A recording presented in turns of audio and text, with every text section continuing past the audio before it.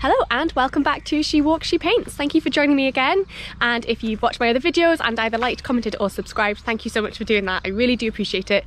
It's really helping me grow my channel and it's just an all-round good feeling, makes me feel like I'm doing the right thing. Apologies for any vehicle sounds. I'm actually just beneath a bridge which is on the North Coast 500 route, which is a big driving route around the north coast of Scotland. Really, really beautiful, really scenic, very popular. So let's hope I don't get interrupted too many times.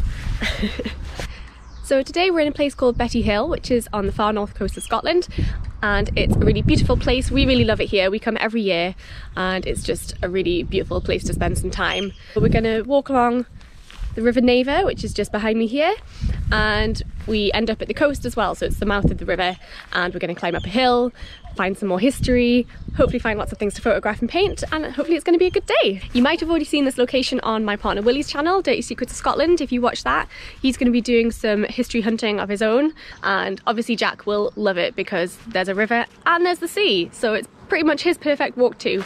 So let's head out, see what we find today, and I hope you enjoy it.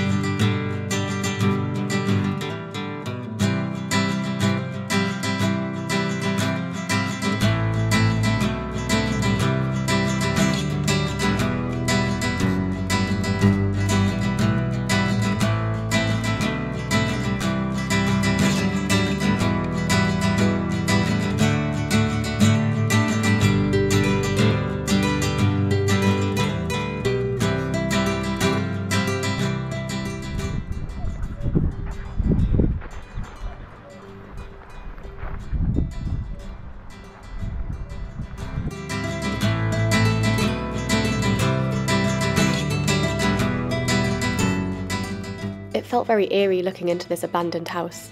I kept expecting to see someone or something looking back at me.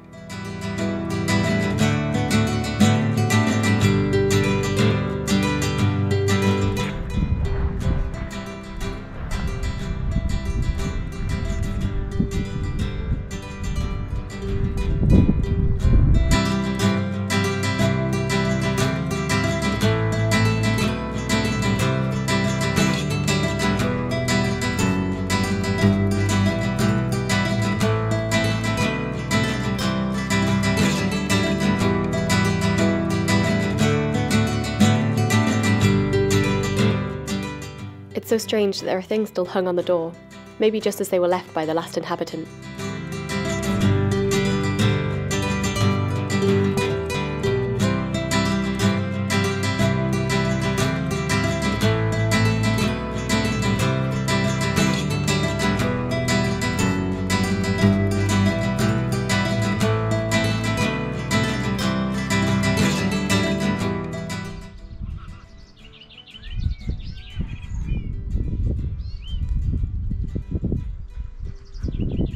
We going on adventures? Okay, let's go.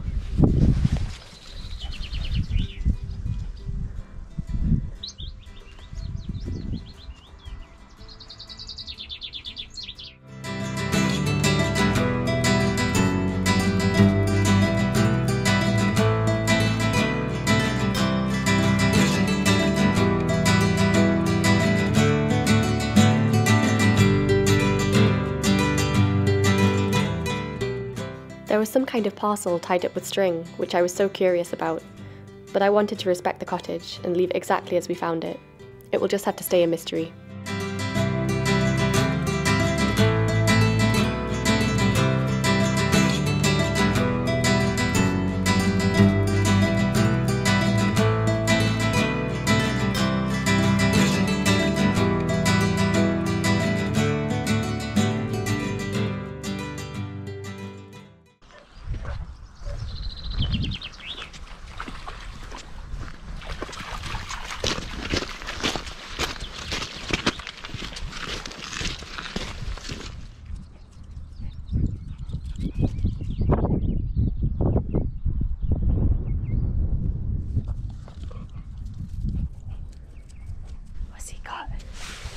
What's Jack got?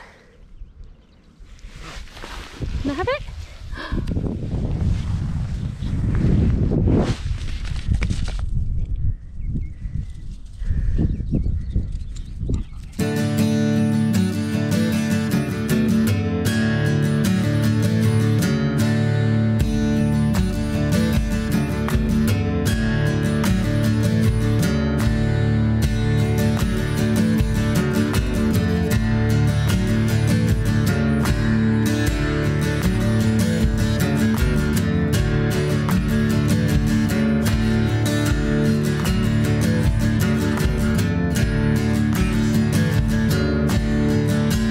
Going up there.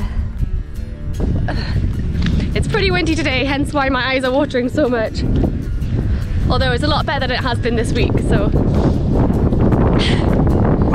I usually tell people that May is one of the nicest months to come to Scotland because you get the nicest weather and you don't have as many midges. So typically while we've been up here, it's been awful weather.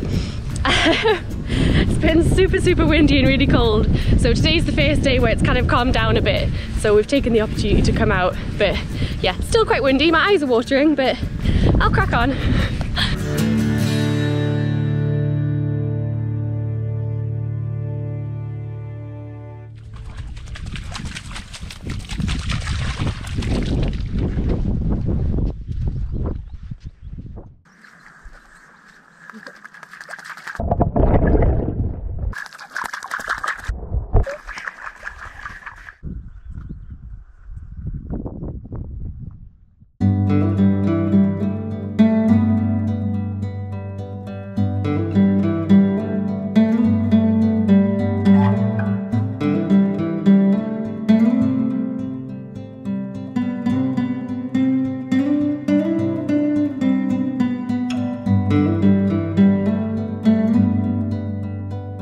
I found out later that this is called the cuckoo flower, as it appears around the same time as the cuckoos arrive in late spring.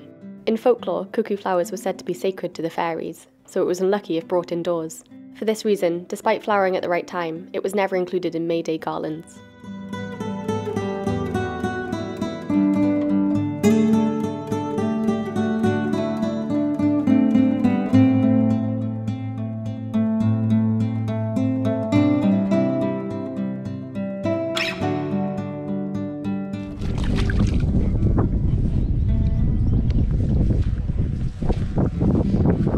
Such a pretty little stream until you see that. Ugh. I have to take that home and dispose of it. Hey pups. I've already had to take one layer off because the sun's come out, which is lovely. And we're about to start climbing up this little hill, so I think I'm probably going to have to take more layers off as we go. But let's get on.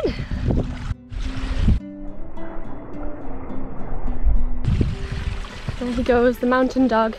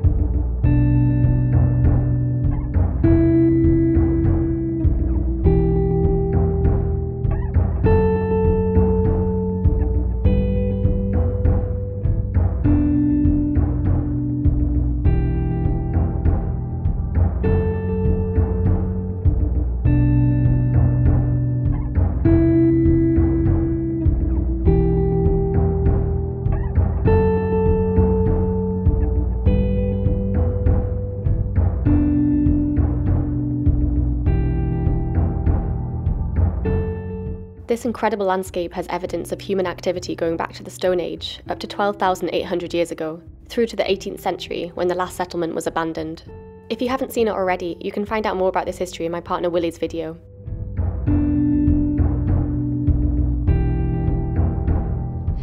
So we're in another broch. For those of you who don't know or haven't seen my earlier video, a broch is a 2,000-year-old, approximately, structure that's unique to Scotland. You might have seen my video which was hunting for otters in Torrisdale Bay, and we visited 2 brochs then, which were quite complete so you could see the structure. This one, slightly more of a ruin. As you can see, not much left of it. And this is more like what brochs are in general. But check out that view. I mean, worst places to build your house, right? I wonder what this would have looked like 2,000 years ago. It probably did look quite different, but I'm sure it was still as beautiful. So yeah, don't blame them for building their house here, or whatever it was. We don't know if it was a house or something religious or some kind of fortification.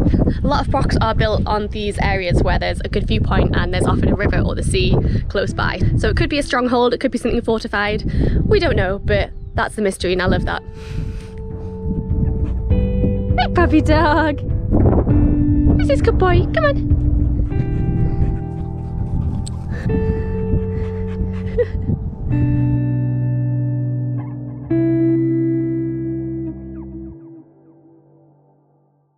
Does he want to go to the beach?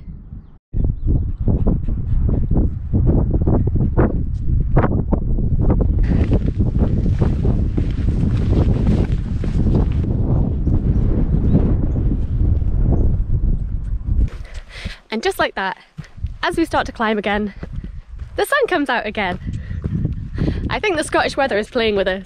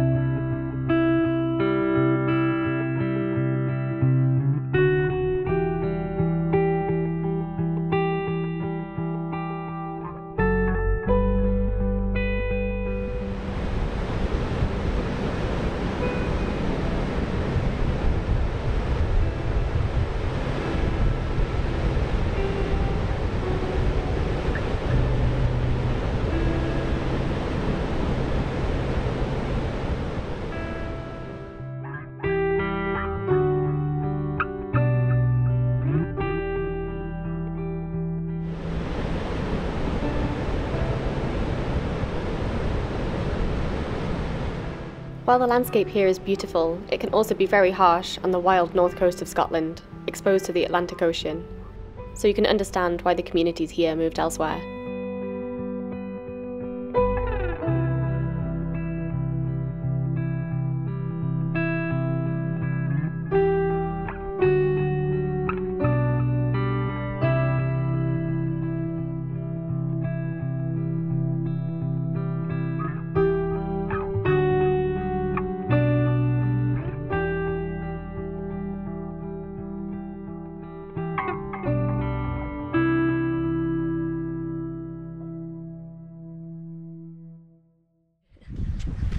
Well, I'm feeling very windswept right now, but that was such a lovely walk. I really enjoyed that.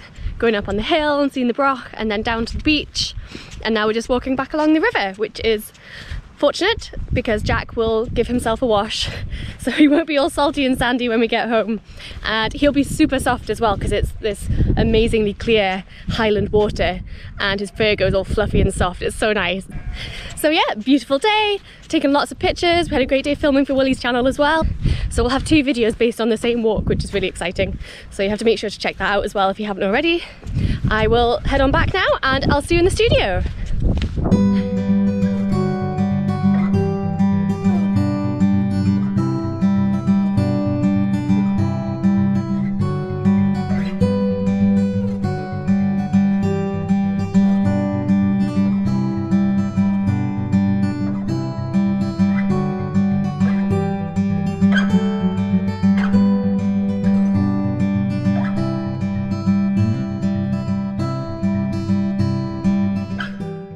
On our way to the local cafe for some refreshment, we couldn't resist having one last look at the view of Torrisdale Bay from the other side of the river.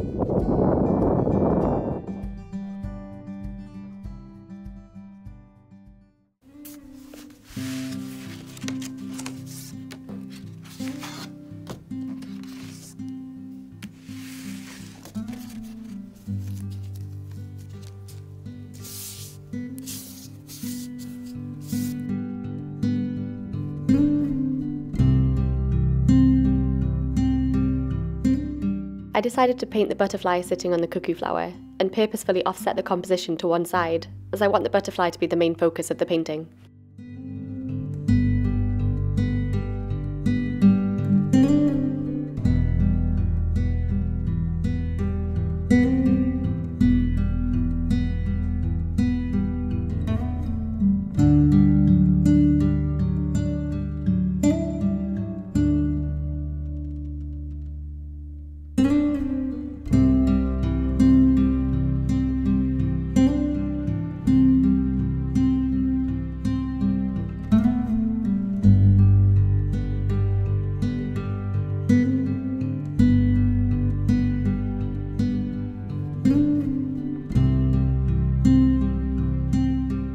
Just because the flowers aren't the main focus doesn't mean I can pay less attention to them though.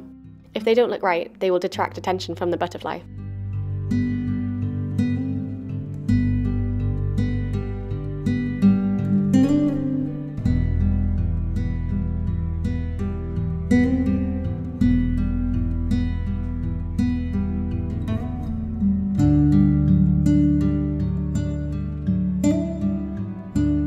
I've used the fluorescent yellow watercolour pen while mixing paint for the butterfly's wings to capture that luminous colour that caught my eye. The tops of this butterfly's wings are actually white with black spots, but it is named for the colourful undersides which appear green.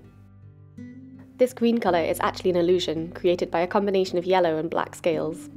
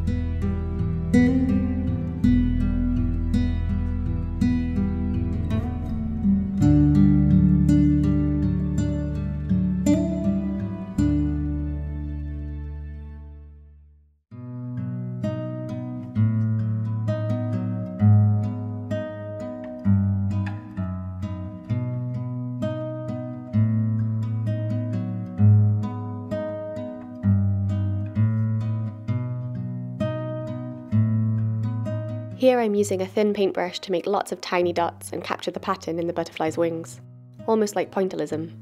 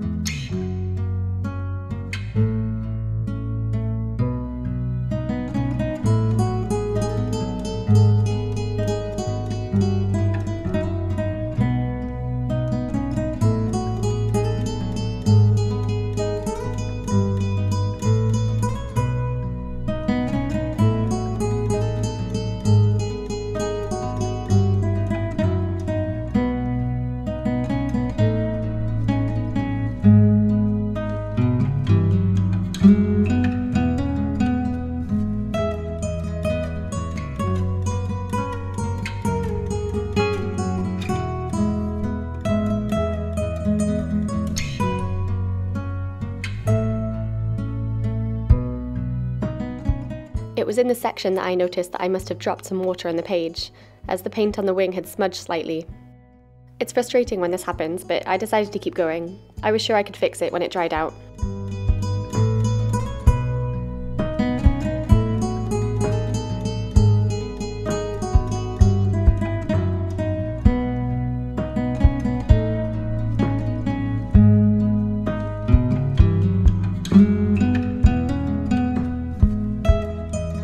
Here's the smudge from earlier that I'm going to try and fix.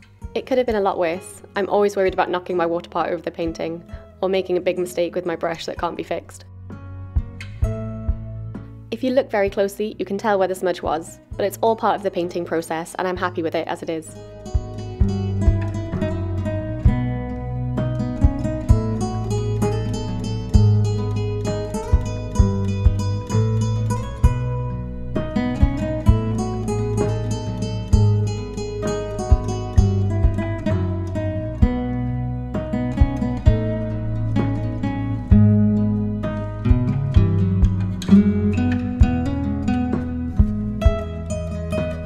If you like what I do and want to support my channel, there are lots of ways to do this. You can like, comment, subscribe, or follow me on Instagram for free.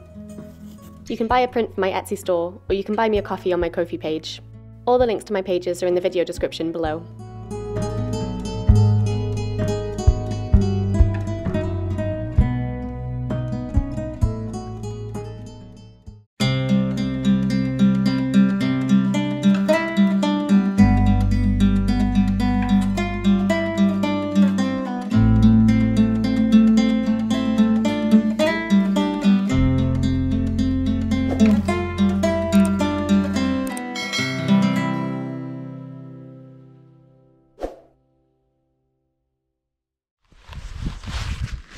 Hey pups! Oh!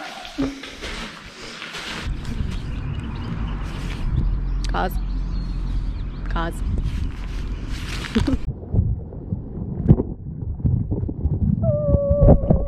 No!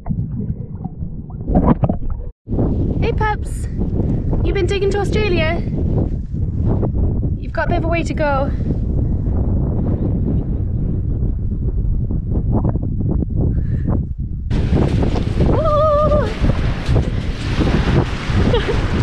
Does he want a biscuit? Sit. Good boy.